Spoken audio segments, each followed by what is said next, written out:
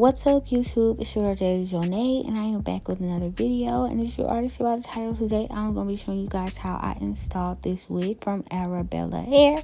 Today we have a loose, deep 28-inch wig, and y'all, this hair is just so pretty.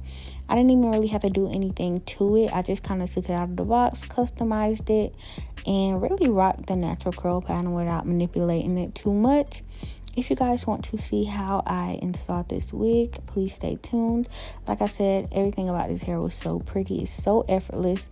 And one thing that I liked is that the hair came really dark. Most wigs come with a brown tint to it, but this wig looked relatively black, which I was really feeling. So getting into the hair, getting into the length, getting into the curls, it was given.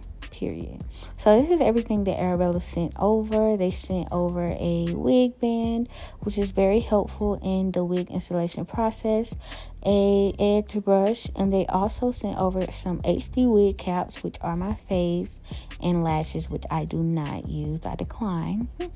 But to start out, I am going to do my bald cap method using my Erica J glue. You're just going to do a thin layer of glue across your cap, and that is just going to make sure that it stays in place and don't go anywhere. And if I have a lisp, it's because I have my retainers in, so please ignore it.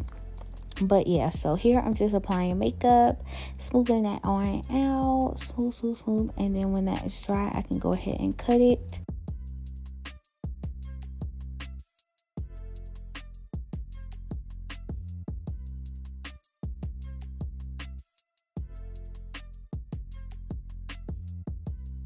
So this is the construction of this wig. It is an air lace wig, meaning that you are able to breathe, and these wigs are open, therefore it's easier to have your scalp breathe and just have a little air circulate more so than a traditional wig. I really love these wigs because they come pretty much made, and I bleach the knots, but I didn't have to bleach the knots because surprisingly this wig came slightly already bleached.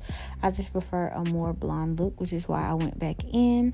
But here I'm going ahead and I'm going to start applying my layers of glue to adhere the lace to my skin. So I'm going on my Erica J in light layers, and all you have to do is smooth that out as you go on and on and yeah.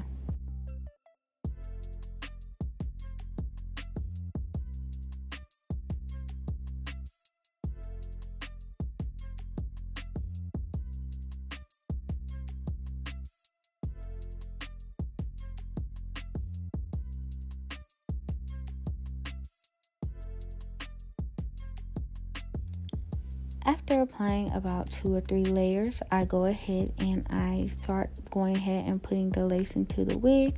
This is the most tedious part, especially with HD lace. HD lace has a tendency to scrunch up, being that it is so thin. So you have to be very careful with your placement because it can go very left very fast.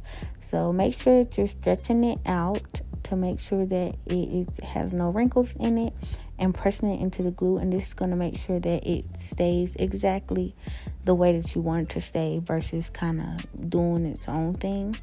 And I'm going to go on the other side, literally just place it down side by side, starting with the middle first, and this is going to how you get the perfect placement every single time.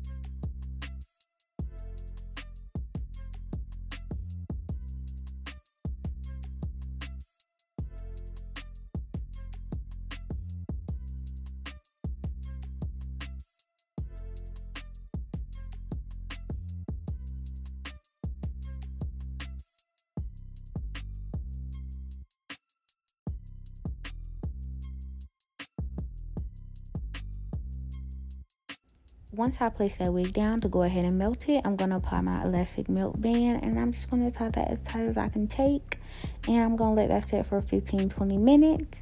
And then when it is done, or I feel like I'm ready to take it off, I go ahead and take it off and I start cutting that lace off.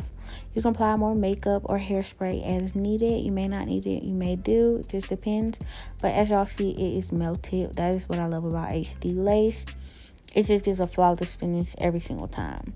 So this is kind of what we're working with after everything. Y'all see, it's still cute. I could do a no baby hair look, but this is curly hair, and I feel like the bigger the better, and the more extra the more better. So I wanted to do baby hairs with this. I'm kind of falling out of baby hairs, honestly though. Personally, I prefer, like, if I wear a middle part like straight, no baby hairs. Side part, I'll do a little swoop, but baby hairs are really not my forte anymore. More so with curly hair, but all around, not feeling the vibes. That's just me though.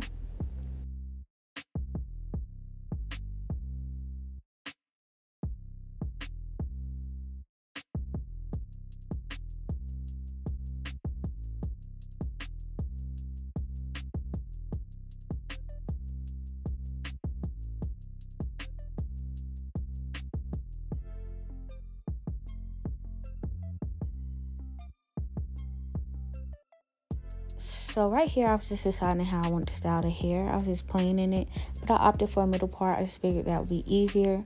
So I went ahead and pulled me down some baby hairs.